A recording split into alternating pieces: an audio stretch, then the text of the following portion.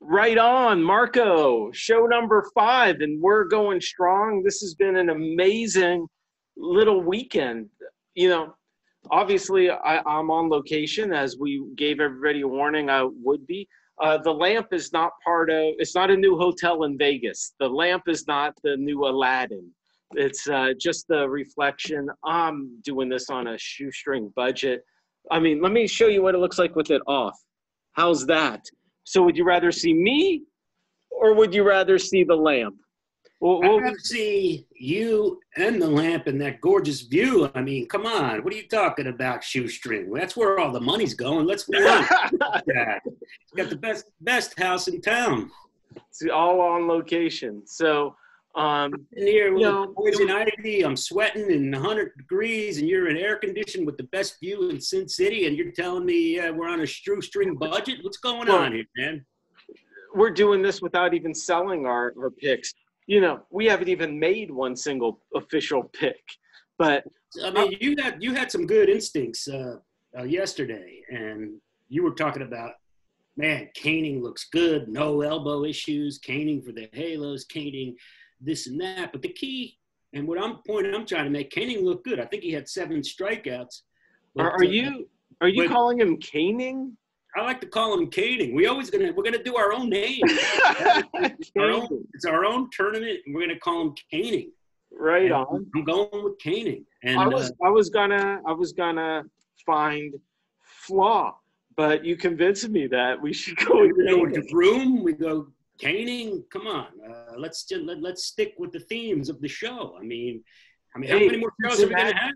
Cincinnati the Cubs got out of that bottom of the 7th. The Reds had bases loaded with 2 outs down 8-3. And if they were going to make a game of it, they needed one more big hit there, but they didn't get it. So the Cubs continue to lead 8-3. Meanwhile, Milwaukee is struggling on the road at Pittsburgh. And Pittsburgh's got a couple guys on, and this game hangs in the balance. So you think the Bucks have a chance of pulling off 2 in a row, huh? They're in the driver's seat here. All right, but you're not confident they're going to fish it off. No, I'm not. But Keona, or however you say that guy's name, Keona, they're closers on the IL. Right. But but I want to know, because we want to try to make this show quick, because I know that you got some personal appearances to make and some people to entertain in Vegas there. A lot of the budgetary money for the shoestring budget, so-called shoestring budget, is going to be buying you drinks at the swankiest places. But the key is, I just charge it to the room. I don't know what happens after that. Comes right out of our account, because I know there's been some withdrawals, and they haven't been small. But we'll talk about that off the air. The caning thing is, I don't want people to be misled, because some people might say, they might intuit that since you said caning's looking good, I like caning. You in no way had the halos. You had no money, no faith that the halos were going to win today. So you were right on both ends. Caning looked good, and the halos took the L. And I just wanted to point that out. Your analysis, just because you think someone's going to look good on the hill or someone's elbow is not bothering them, as in caning, does not equate to an implicit nod on taking that team. That's why people have to email you for the plays, because someone could just check that on the show. Right. Someone say that's not so seasoned, then they say, Driggs says caning looks good, his elbow's fine, he wants the halos. I just wanted to point that out. You were right on both angles. Caning not only looked good, but the halos lost, and you predicted both. You also broke the news about the really bad cutouts in Tampa, because there was a big story today about how nice the cutouts are all along the stadiums, and but how Tampa's were so bad. So that was the one area we broke the news. But I think you should lead us into the main area, the main topic, what everybody's talking about. And if you watched this show last night, you would have saw that we broke the news that there was no way there was going to be a series between the O's and the Marlins tomorrow because of COVID. Right. So should we talk about that? You want to spend a little? Yeah, I mean, I want you to lead in with that. Yeah. So 17 minutes into the show, I want you to lead in with that. It's not a lesson matter. I'm not concerned. I think people are overreacting. I think people are getting a little nervous. But let me ask you this: what difference would it make if Miami participates in this tournament or not? I thought about that too. I thought about just having them being disqualified for Right. COVID, at DFC. We didn't get a chance to talk about DFCs because we wanted to be optimistic, but they should get a DFC disqualified for COVID. But then how do you rework the schedules? We never figured that. No, there are forfeitures. This is easy. There are two ways to win the championship this year. One is you win the World Series. The other way is you're the last team able to play a game.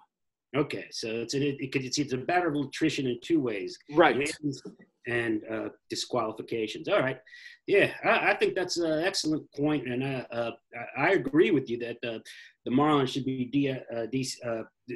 DFC'd, but the reality is... Well, I don't know that they need to be DFC'd yet, but... Well, half their team is gone. I mean, I don't want to cut you off, but they're 14 players down.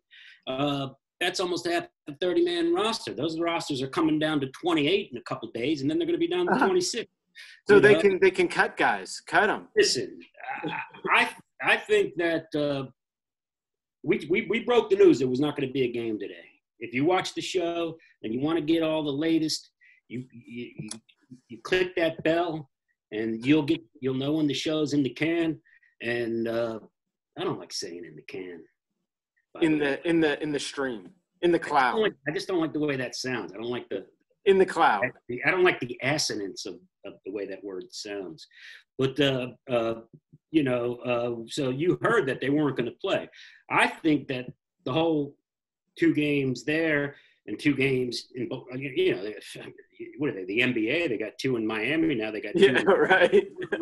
back-to-backs. But I think the whole thing should be canceled. The Marlins should take a week to let things settle, because I don't want to be hysterical. That was what I said last night. Hey, I might be being hysterical, but watch out. There's not going to be a game. I think the Marlins, those 4 games should be canceled home and away. And I think that they should take the week to let things settle down, and they should find a new place to play. And it's my understanding that there's a dome in Toronto that's available. So if I hear what you're saying correctly, is Miami should be putting the brakes on to work out an arrangement to play in Toronto. That is fantastic, because obviously they should stay away from COVID Field in Miami. Exactly. Everybody should stay away from COVID Field in Miami. Yeah. And they shouldn't be hysterical. They shouldn't be DFC'd. And they should play in Toronto. Look around. I mean, Toronto's safe. I would love. It's not quite the Queen City, but it's got its own benefits. No, the best benefit would be a World Series of Toronto versus Buffalo, but Toronto's Miami and Buffalo is Toronto. This is ideal. This is fun now. This is, and it could work, right? Miami's in the NL, Toronto's in the AL. It could work. We could see that, and it's a carnival. This tournament's a carnival. Right. We're serious about the COVID. Nobody knows where it's going to go. If you read who I think is one of the best sports writers, I hate to get serious, but I read Thomas Boswell in the Washington Post, and everything's done. In his mind, everything's done. The season's pretty much over. They've got 5 days, and the whole thing has failed. Okay, I don't go that way because I have a show to do. I got to get paid, and I love this tournament. So I want to see things continue to be fun. It's a little bit nerve-wracking. People are nervous. I don't want to use the word hysterical, but it's getting to that point of a high-pitched hysteria. But let's. Hey, nine games went off today. 9 out of 12. Yeah, that's what I want to hear. So 9 out of 12, and maybe this is gonna be what it looks like moving forward.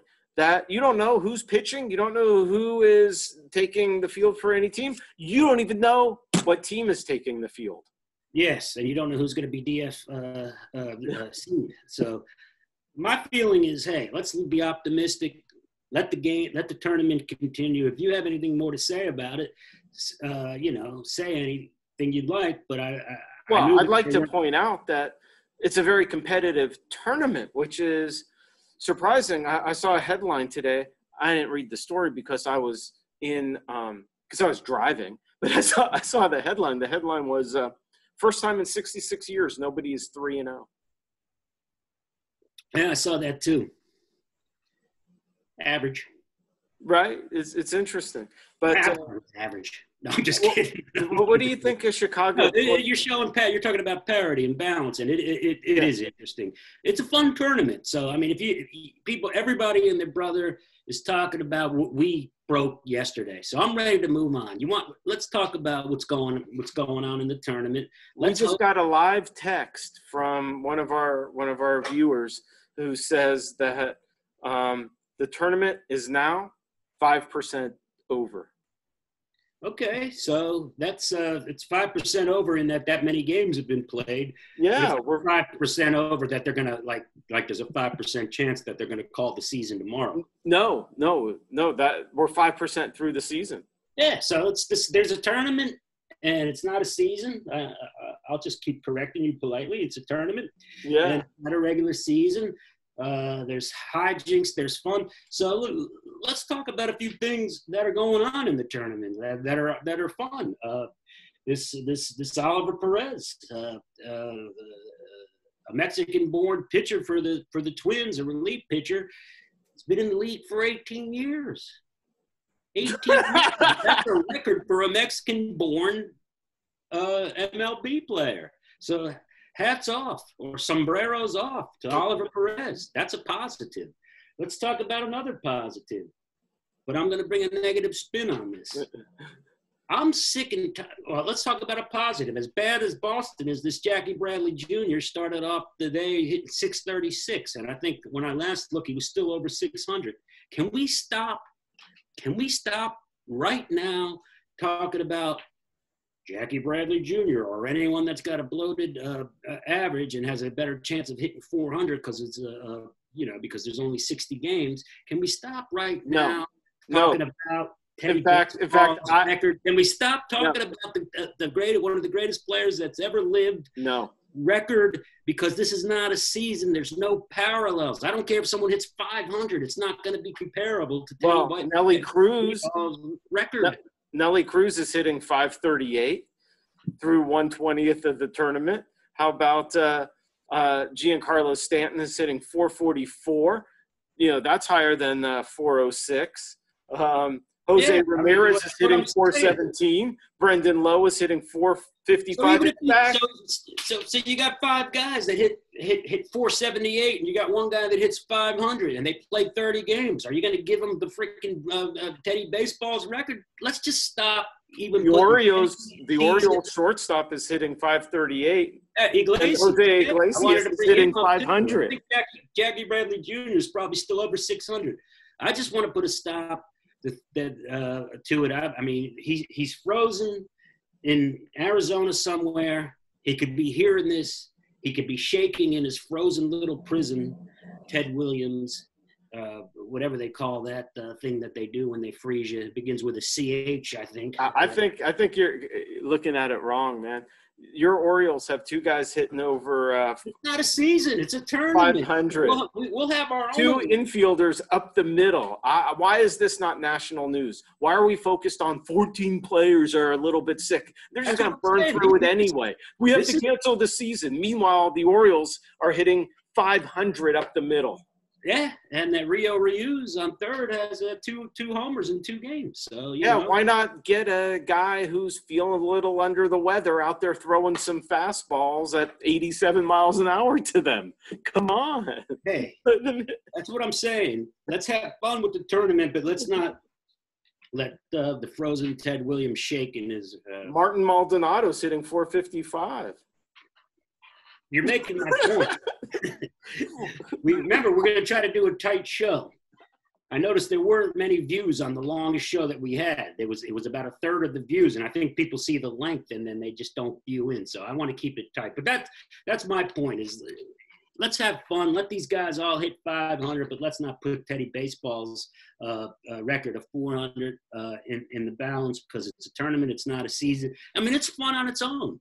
We got this guy Choi in Tampa, and he knows it's a carnival. He's not messing around. He's like, I never hit right-handed other than in BP. Let me get up there. And he gets up there right-handed just for the hell of it and smacks a double off the wall. He's like, this is a carnival. I could hit right-handed if I want. And in a real major league at bat, he decides to go ahead and hit right-handed. And I think that his third try, I mean, because you always get 3 balls at a carnival, right? 1 to knock it over, 2 to knock it over. His third try, I think he laced the double off the wall. So those are the kind of things we need to talk about. You got anything from the COVID corner? Well, I do, but I did some research today on Dazzy Vance. I looked into Dazzy because did you see John Lester had 5 no-hit innings today, and then they took him out? Yeah, so what's better, a complete game shutout with a couple of hits for Hendricks,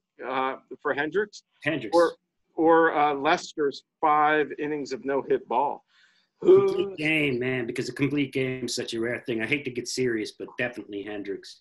And, the Dazzy Vance pitched in 300 games, and somehow I thought he had 300 wins. So that was but did you know this about Vance? He was discovered to have an arm injury in 1916 and was given medical treatment for that arm injury. He continued to work on his pitching down in the minor leagues, appearing with Columbus, Toledo, Memphis, Tennessee, Rochester, and Sacramento. He was all over the place in the minors. And only reappeared in the major leagues one time, pitching 1 game in 1918 for the Yankees. And then 3 years later, in 1921, this guy suddenly feels no more pain in his arm or whatever, or the arm is fine. And he throws for the New Orleans Pelicans of the Southern Association and strikes out 163 batters, finishes the season 21-11. Unbelievable. And then is sold to the Brooklyn Robins in 1922. So this is like 6 years. Meanwhile, he was 75 years old when he's doing that. If you look at the pictures, all that traveling to those minor league places in Scranton, Rochester, and Sacramento aged him. But yet he comes in, after the injury to the Robins in Brooklyn in 21, and he has another career. And wins the pitching triple crown after all those arm injuries. And so it just makes sense that this is the perfect award. The Dazzy Vance Award is perfect because this is like the season of injury. It's the season of injury, and it's also the season of determination, and it's the season of nothing's going to bring you down. Nothing brought Dazzy Vance down. You see those pictures of him? The guy looks like the old usher that's been at my church for 35 years, and he's out there striking out major league players. Yeah, so there's a lot of fun things going on. What else did we want to talk about? We got a call in from Dr. Doug, DD from the CC. He called in and lamented how pathetic the protocols are and how unfortunate things are for the Miami Marlins and what their situation is. But he left a really good voicemail message, and the one line I took for he's very unhappy about all the spitting that the players are doing. Yeah, I can't imagine. But his line was, "There's only one winner in this tournament: COVID." Wow, that's deep. You can't get much deeper than Dr. Doug. Well, I mean, that was Dr. Doug from the COVID corner, DD from the CC. Just in honor of last night's game and from Dr. Doug's advice, I'm feeling pretty good.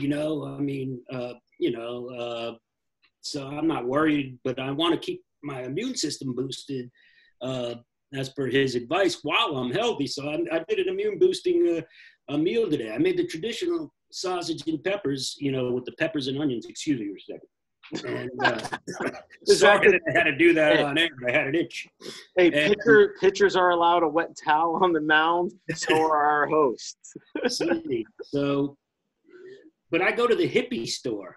I can't go to my butcher in Baltimore because I'm on a kind of a health kick because quarantine hasn't been very good to me, and I want to get healthy, and I want to take Dr. Doug's advice. So I had to get instead of getting the sausage I usually would get from Vince's, And I can't go to Vince's anyway because that was a guy in his basement in Little Italy, and I think he's out of business completely. I think he got run out of town, something to do with nitrates. But I get the sausage at the hippie store where I get all the tinctures and vitamins, and I look at the ingredients, and it's not. They were nice size, and they were the good meat, from happy pigs and hormone free, no nitrates. But it didn't have the main ingredients that Italian sausage would have in it. It didn't have the fennel. It didn't have the hot pepper. But it was nice, and I could see that it was going to be juicy. But it had something called mace in there. Mace, M-A-C-E. I've never heard of That's the a spice. Or spice mace. Yeah. And I've heard of mace, and I'm sure I wasn't going to squeeze one of these if I saw someone trying to steal my wallet. It's the same. It's the same thing. It is the same thing. Yeah. I had to look it up because I thought it could be the same thing, and I wasn't sure if my body would want that. But what it is it's the shell of a nutmeg seed, and it's got a nutmeggy thing. Long story short, I cooked up some tomatoes with it because, as you know, tomatoes are better for you when cooked. One of the few fruits better for you when cooked because it brings out the lycopenes. And lots of spice because spice boosts the immune system. But the two takeaways from it was great. I feel energetic. As you can see, I look a little bit better today than I've had the last couple of days. And I found out that the mace you could not use as a weapon, and it ain't bad. It's not the Italian sauces from Vince's in his basement in Little Italy in Baltimore, but much more healthy. I recommend that recipe, and anyone who emails Michael for pics, I will give them the recipe. That's a good deal, because even if the pick is wrong, the recipe is right. And I'll tell them what hippie store to get it at, and make sure you get it with plenty of mace. We're cooking up winners here, whether it's on the diamond or on the table. I think we should end the show right there. No. So I roll into Bellagio today. I want to check out the sports book, see how the book is coming back to life, right? I want to check this out, and so I go into the sports book. Is that your normal sports book attire? The blazer with the shirt showing a little bit of chest hair and the hair up? It's good. This is my look, man. Sports book, strip club, fine dining. Wherever I am. Do you ever get everyone ask you if you like connected? Connected. Connected, you know what I mean? Connected. Disconnected. No, connected. No, disconnected. You look like you're connected, man. You look like you can walk around with that kind of swagger that you're, connected. No, I would love to sign markers and just have my drinks delivered to me, but no. Like as you look right now with the shirt open and looking all, handsome and everything, you look like, you got a little edge to you. You look like you could be, connected. I'm not of that arena. I don't even really know what that means to be connected. Okay, well then let's just leave it at that. I don't know what that means. But understand? I go to check out the sports book. I want to see how things are going. I want to see what's going on. And it's busy. It's busy. It's not like March Madness busy, but it's busy. And you got all these gamblers in the masks, and it's great. They're all wearing the masks. And then I realized they were all betting on what's the horse race with the little thing behind it? Oh, yeah, that's the Trotters. The what? The Trotters with No. They're riding in the thing. Yeah, they call those the Trotters. I don't know what they call it. They call it the Trotters. Nobody. Trust me, I grew up betting horses. Yeah, Trotters. Whatever it is. Trotters. They call them the Trotters.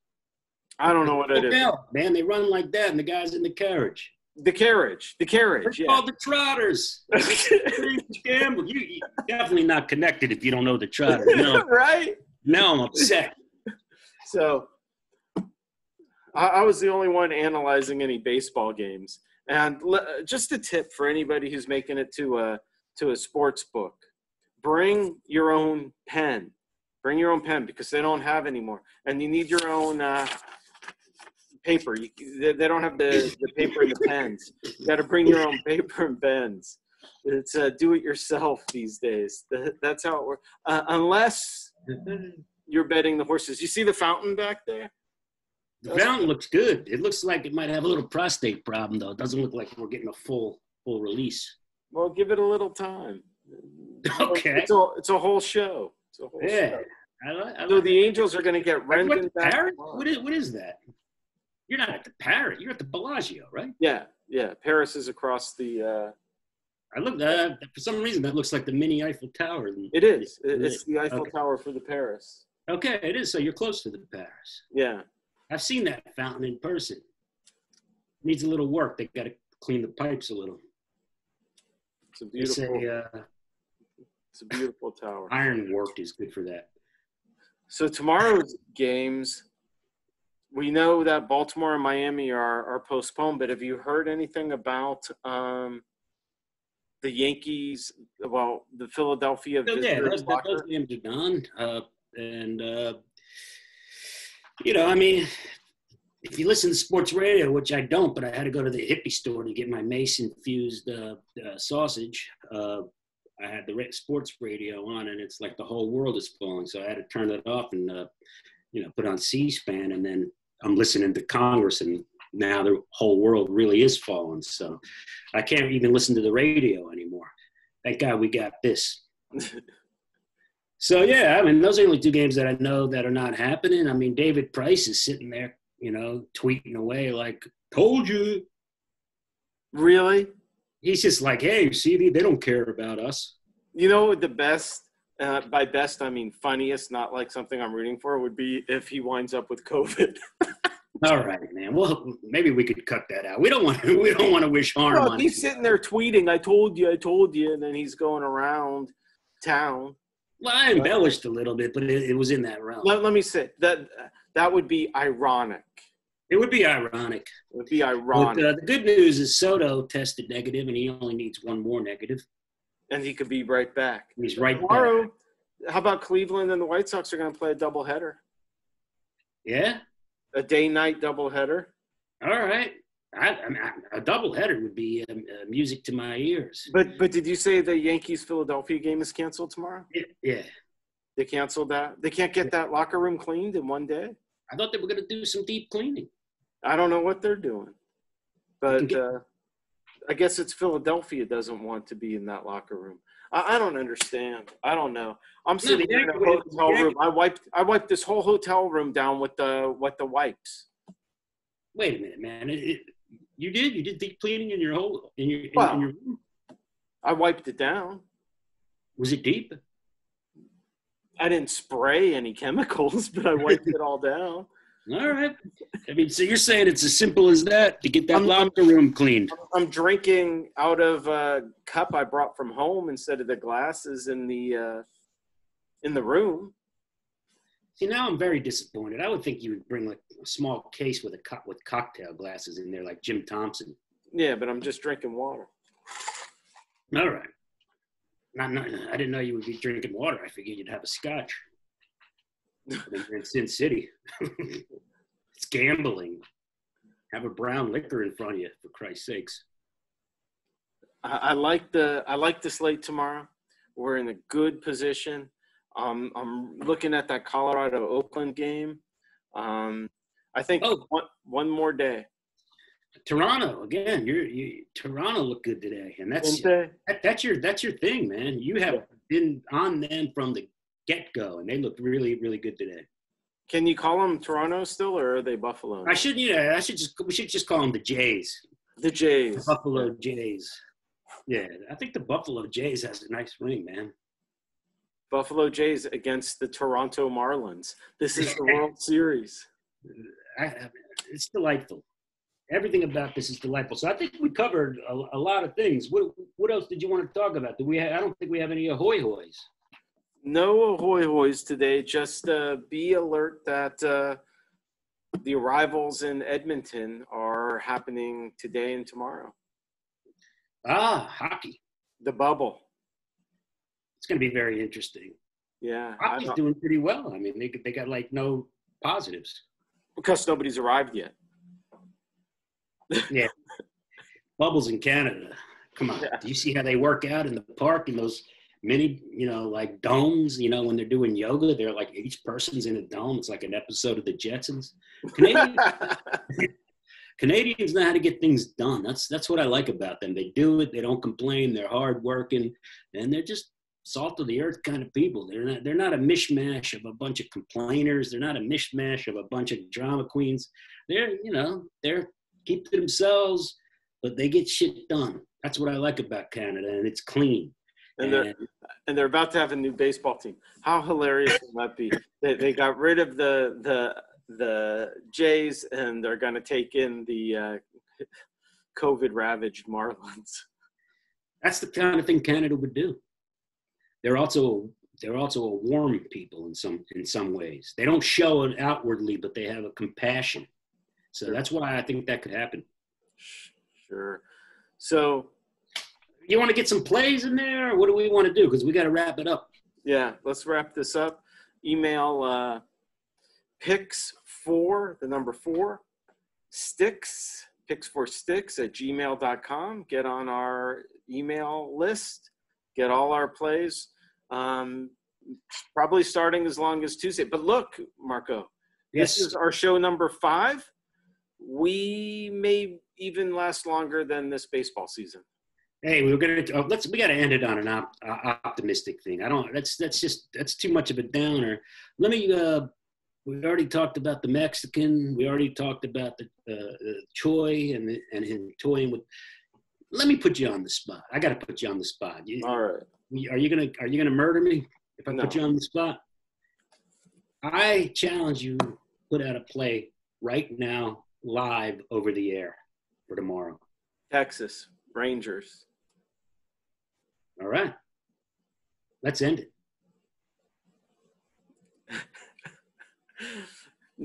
But subscribe to the email list, and I'll give you a breakdown on it, and I'll let you know whether you should pull back on that play or whether you should all right. get a full unit.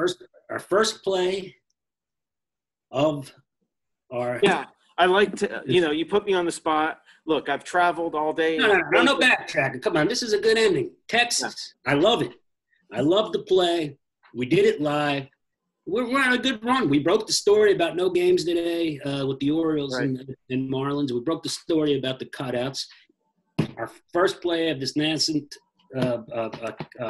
show that we do here live on tape. And Texas, that's the first one that'll always be in the books. Mark it. Let's end this one. There's no line. There's no line. I suspect Texas will go off at minus 130. If you can get it for 130, 135, hit it. That's the first play. Love it, man. I love it. Well, if you can get it for under 130, do a full unit on it. That's the play. It goes off at 6:00 tomorrow Eastern. I'm sorry, Pacific. So that's 6 p.m. Pacific, 9:00 Eastern. And I'll send out a full analysis once I have a chance to actually analyze the game and break it down. But I was just challenged to pick a winner. Sans analysis, not throwing darts, but I'm honing in on that as a play. So it's great, man. We already gave them enough background on how you do it and how you thinking, and the whole Canning thing we talked about, how you knew Canning was going to pitch well, but they would still lose. I would have loved to end this episode on Texas, but you gave them a little background. They'll get something in writing. But I love it that's our first. And thank you for letting me put you on the spot. I'm sure I'm going to get it in my ear after you're done. But let's end this. Let me say so long to you. I want you to enjoy the rest of your time in the city there, man. Yeah, right on. No other analysis here. That's going to wrap it up. Get on the ball, subscribe, click the button to subscribe. It's time to get serious, and it's time to start hitting some winners. Thank you, Marco. All right. Good to see you, Michael.